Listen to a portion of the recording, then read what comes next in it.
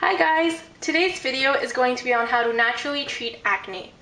Not acne scars or the redness caused by acne, but the actual thing. And you only need two basic ingredients: tea tree essential oil and water. This is if you have oily to normal skin, but if you have dry skin, I recommend that instead of using water, that you substitute it with aloe vera gel. Aloe vera gel and tea tree essential oil can both be found at your local health food store. But if you can't find it there, then I recommend that you buy it online. That's what I do, because where I live I can't find it, so I have to buy it online. So the reason we're using tea tree oil is because of all of its benefits. It's antibacterial, it's antimicrobial, it's antiseptic, it acts as a shield against infections, it kills bacteria that causes acne, and much more. It's been used actually in Australia for centuries as an all-cure type of medicine because it's so good.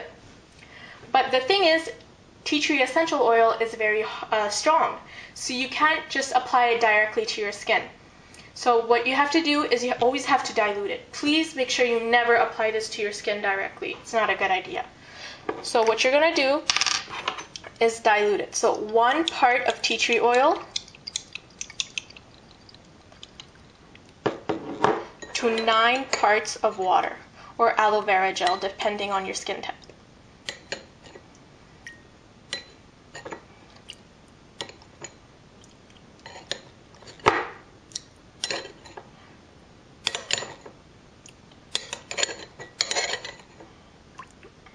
And then you just mix it up.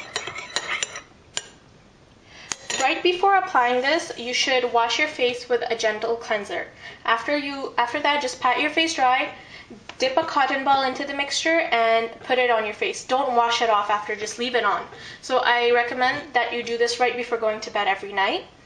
And after a week, if you see that your skin is adjusting very well to this mixture and you're not getting extra redness or itchiness or dryness, which is very rare, but if you are getting this, then I recommend that you stop.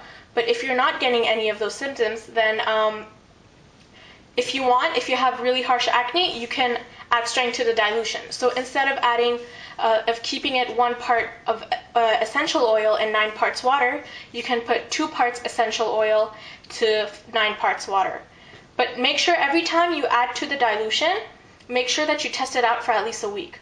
So before going ahead to 2 parts, make sure you've tested out the 1 part for a week. And then if you decide to go to 3 parts, make sure you've tested out the 2 parts for a week.